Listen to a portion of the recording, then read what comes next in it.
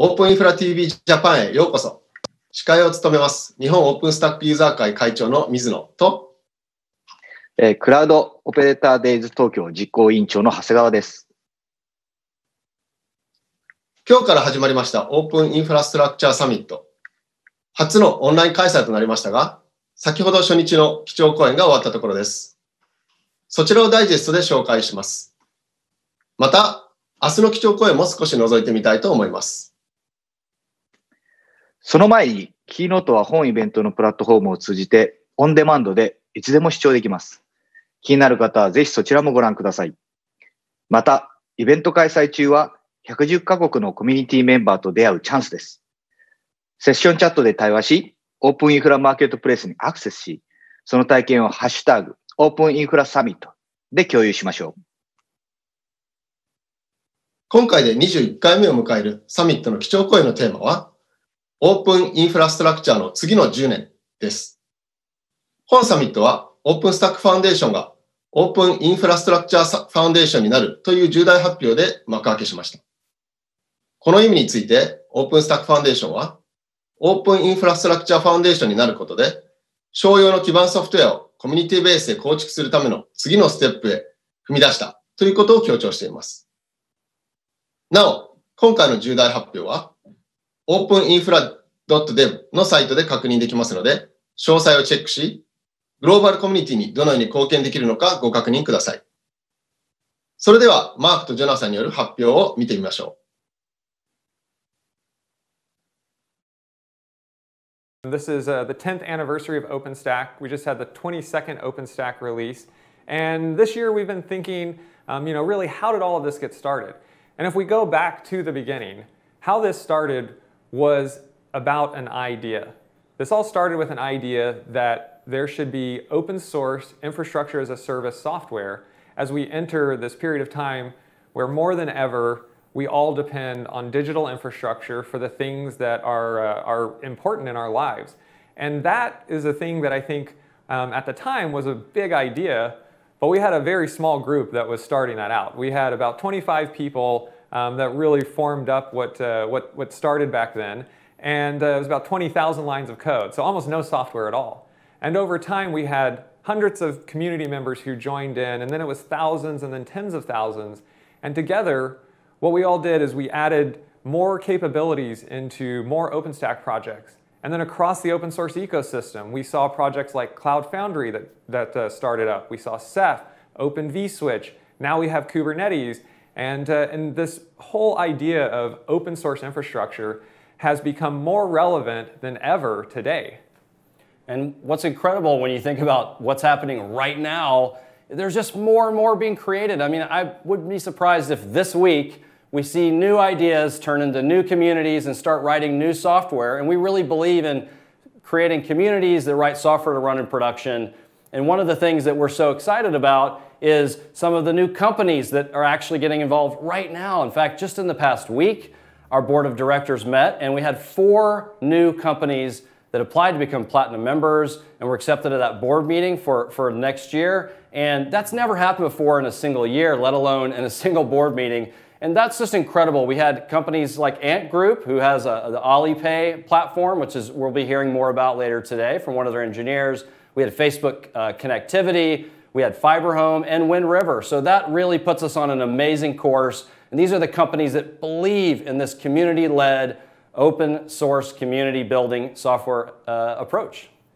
So, like Mark said, now we have new communities, we have new companies, we have new technologies, and I think that this is a really exciting time. And one of the things that we are super happy to be able to announce today is that we are announcing the Open Infrastructure Foundation as the successor to the OpenStack Foundation.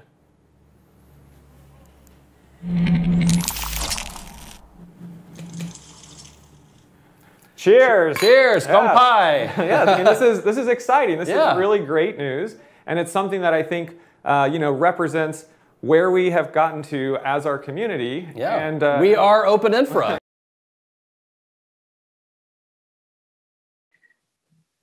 いかがでしたか？コミュニティ主導のソフトウェア開発を中心に据える新たな基盤ソフトウェアの継続的開発と発展を試み、今まで以上にコミュニティとグローバルな開発集団に重きを置くスタイルで、これからの10年を占う非常に大きな発表でした。一人一人のグローバルコミュニティへの貢献が世界を変えるソフトウェアを作っていく。そんな未来を予感させるものだと私は感じました。Thus, there is a need to rethink the way we build and offer connectivity solutions. As we rethink how networks should be built, we realize that there is significant vision alignment between the OIF and Magma community around connectivity. Connectivity is this phenomenal mandate to take on as a community of people who care about the impact of technology on every human. This is also why I'm personally so excited about this collaboration. Over the last year, we have been working with the OIF community in moving Magma from a Facebook incubated project to more of a community-led software development project. Without further ado, what is Magma? A good way to think about it is to start by thinking about the problem statement around the network. A network in rural Brazil looks the same as a network in downtown San Francisco, a one-size-fits-all model. The problem, though, of connecting the next billion users to a higher quality internet is a problem of heterogeneity. Heterogeneity in access technology, Wi-Fi, 5G, LTE, depending on how the user is accessing the internet. Heterogeneity in scale, is it a 2-site deployment in the Amazon jungle or a 200-site deployment in a peri-urban area? And heterogeneity in a business model. So a solution that addresses this need needs to allow for all access technologies, LTE, Wi-Fi, and 5G, support scale-out architectures that were popularized by web-scale companies for different size of deployments, and allow for customization through permissive licenses and extensible APIs to enable new and novel business cases. Tying all of this together into something concrete, Release 1.3 is available now and supports fixed wireless, carrier Wi-Fi, and private LTE use cases. このコミュニティには様々なオープンソースプロジェクトがあります。興味があるプロジェクトを見つけ、積極的に参加してみてください。さて、次に紹介するビクトリア・マルティネス・デラ・クルーズさんは、南アメリカに住む英語を母国語としない方です。彼女がオープンスタックコミュニティに参加するには様々な道のりがありました。いくつもの困難の末、彼女はコアコントリビューターとなり、広く開発者に手を差し伸べるアウトリーチプログラムでも活躍し、世界中から多くの新しいコントリビューターを連れてくることに成功しました。そんな彼女の旅路を覗いてみましょう。Are you afraid of speaking up because of a language barrier? Please don't worry about that. We are a global community, and because of that, we know how to make a comfortable environment for you to speak up. For instance, you see the picture on the screen. This picture was from last OpenInfra Summit in Shanghai. For that session, we set up a board in which we started making annotations of the different changes that we need to do. And if we couldn't communicate things verbally, we will take those annotations and pass them through a software translator and make sure that every single contributor on that room were on the same page. So in a virtual environment, that is going to be even easier. But if not, definitely we have ways for us to make sure that we communicate dynamically. So don't worry and speak up. And if anything come up that make you feel uncomfortable, you can reach a lot of people in the community. 続いてはテリー・クラッツさんです。彼はオープンインフラストラクチャーとは何か、クラウドネイティブアプリケーションがプログラマブルな基盤を必要としていること、そしてオープンインフラストラクチャーはそれらに応える手段であることを説明しました。彼はこれらのテクノロジーは互いに競合するコンペティティブなものではなく、補完するコンプリメンタリーであるということを強調しています。それではテリーのクリップをご覧ください。20 years ago, you would procure some physical hardware, and as an application deployer, you would install an operating system, your dependencies, and your applications directly on top of that. Then we started to add more abstractions, more layers. We added hardware virtualization, abstracting the server you're deploying on from the physical hardware that runs it. Then we added cloud APIs to allow to programmatically access those virtualized resources. So you have programmable infrastructure on one side and cloud-native applications being deployed on top of that. More recently, we added a new layer, application deployment APIs. That is what Kubernetes provides, higher level primitives to deploy complex applications on top of this programmable infrastructure. So you get the idea here. There is a growing new role of providing infrastructure for application deployers to deploy on. And that is the population that we care about when we talk about open infrastructure. Giving that population open source solutions for providing infrastructure. And the solution is not one project hosted by one foundation. You have to mix a lot of ingredients, lots of building blocks to build a solution that is customized to your needs. To facilitate that, we need to collaborate without boundaries, to integrate various solutions, to test that all things work well together. 続いては、本日アップデートが発表された2つのオープンソースインフラストラクチャープロジェクト、OpenStack と型コンテナーズの紹介です。どちらも先日リリースを祝ったばかりで、OpenStack は22番目となる Victoria が先週リリースされ、型コンテナーズはバージョン 2.0 が今月初めにリリースされました。2つのプロジェクトおめでとうございます。OpenStack は全世界で1500万コアで展開されていることをご存知でしょうか。基調講演の中では、ワークデーがどのように40万コアまで成長したかについて語られています。また、アリババグループのアントグループは、型 2.0 の機能と、それを本番環境でどのように利用しているかについて語っています。それではビデオをご覧ください。We're using OpenStack to deploy applications and running microservices at Workday. It allows developers to build ones and deploy their application across all the data centers in a very consistent manner.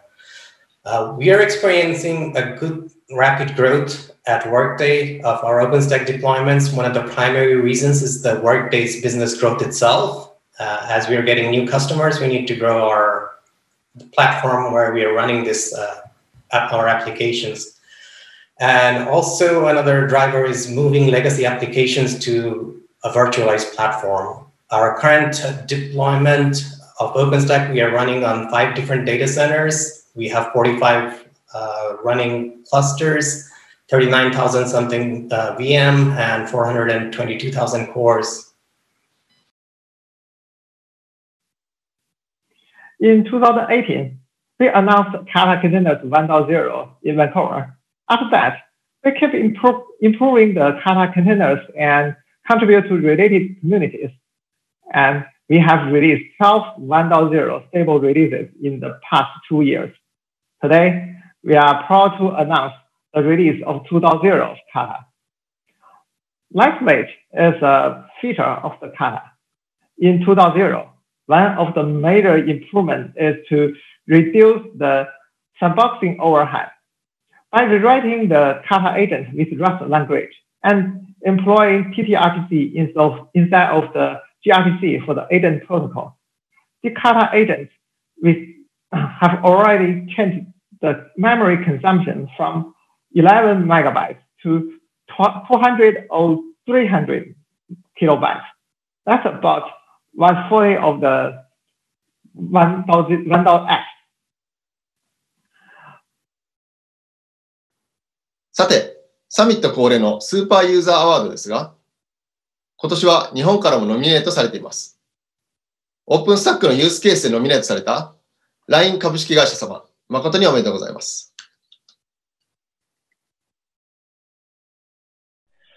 Hello, we are platform teams in LINE. We are happy to show our open infrastructure related activity here. First of all, LINE serves messaging services. payment, travel, delivery, games, and so on. These services are built on top of our open infrastructure. This is the number of LINE's open infrastructure. LINE has 180 million monthly active users all over the world.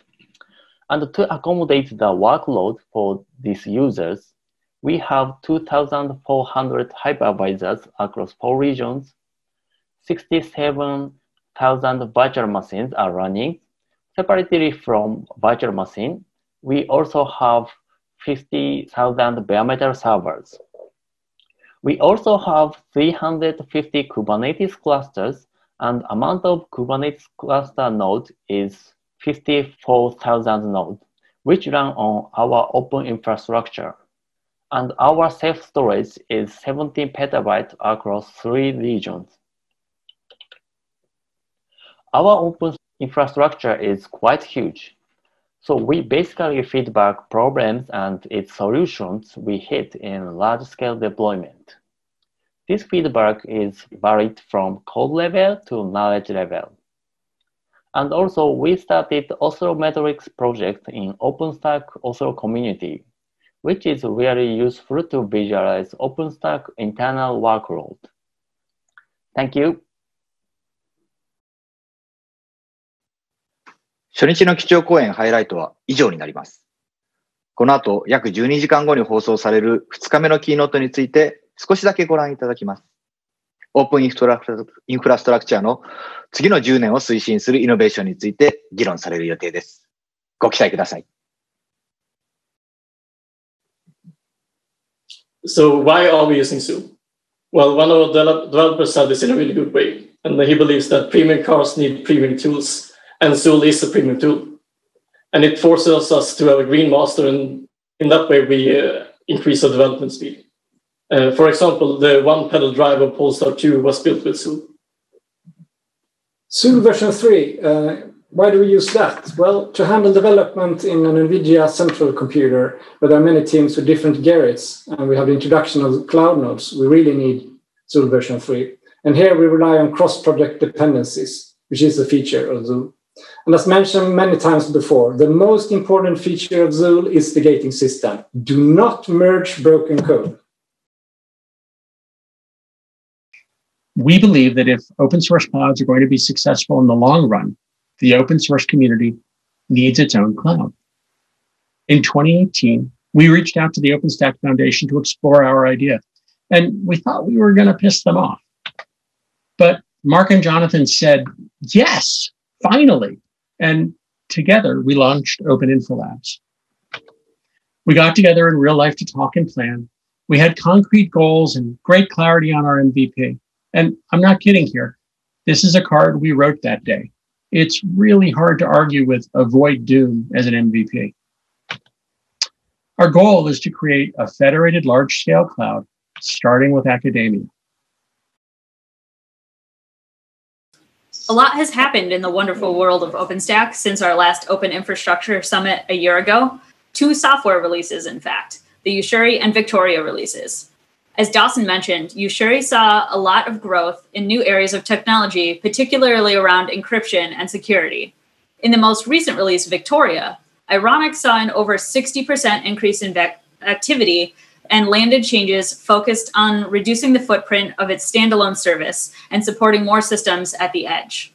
There was also a focus on hardware enablement, and with that came more support and more ways of interacting with FPGAs, which is an area that we expect to continue to grow in the Wallaby release in April. There's always more work to be done, and we always welcome more contributors. 明日のキーノートは、日本時間で10月21日深夜0時にスタートします。日本では遅い時間ですが、ぜひライブでの視聴をお楽しみください。サミットのすべてのコンテンツはオンデマンドで視聴できます。さらに、オープンインフラマーケットプレイスは終日オープンしてますので、ぜひ一度足を運んでみてください。それでは皆様、素晴らしいサミット。We are OpenInfra. 私たちはオープンインフラ。